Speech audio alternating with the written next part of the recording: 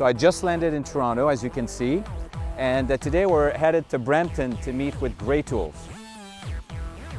So this was a family business for about 100 years, but like most North American manufacturers, their business was being attacked by importers, so globalization was a big factor there. And so when new owners took over the business a few years ago, they were faced with a big decision. Keep focusing on their high-end tool business, where all the products were built here in Canada, or take the risk of hurting the reputation and the integrity of their brand to launch a lower-end product line that would be made in Asia. We're going to find out today how that's turned out for them. This is what a manufacturing company looks like.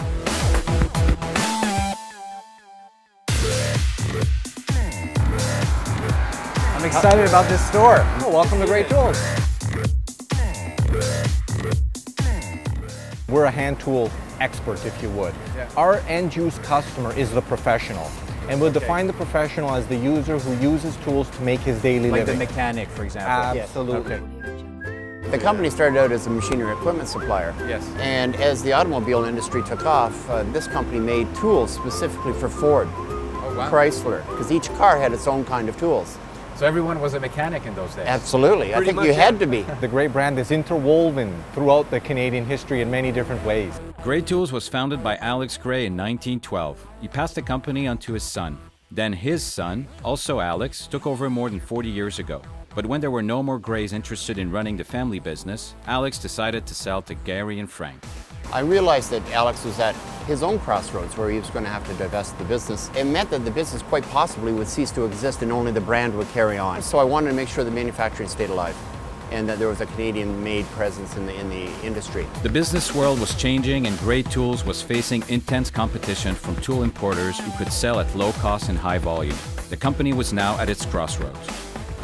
There really was a marketplace in Canada that we weren't servicing. Okay. And as such, we started looking for a line of import tools of our own. Your biggest asset as a company was the Gray brand that's been built over 100 years. Yes. So, you know, going to market with a lower end product would be, that's not us. The Gray brand name, when we did our studies, meant something. It had a certain associations and perceptions, and we felt that to tackle a different segment required a new brand name, a new look, a new logo. Everything would be done from scratch. So this is what it was before it grew up. So I could have one of those to work out at home. Right. Full straight, all right. Oh yeah, okay, let me try. Yeah,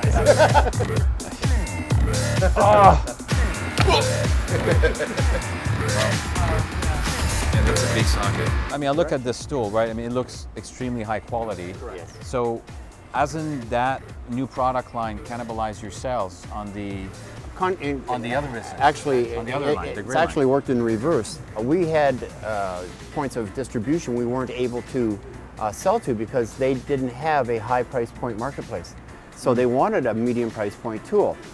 Once they had the medium price point tool line, they also had access to Gray and found that they were able to sell a high price point tool as well. And launching the dynamic line has also forced us to reevaluate, look at the Gray line and push ourselves further to find differentiation to make it better. Having two competing lines has almost created competition internally, and for the manufacturing facility, that is a healthy thing to create and continue to push for value and efficiency.